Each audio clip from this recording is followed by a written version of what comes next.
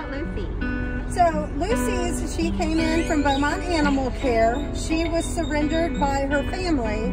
When she first came in, she was a little confused as to what was going on, and so she wasn't really too friendly with staff. She was kind of more about protecting herself at that time. And so she had, I guess, lived at a shop, and they kind of used her more just to kind of protect the shop and watch out around the shop, and then they ended up turning her into the city shelter. So once she was at the city shelter and she had time to decompress for a couple of days, she kind of got to her, you know, relaxing self, and she loves her people. So they say once she loves you, she sticks to you like glue. So she's up here in Austin now, looking to find her forever home.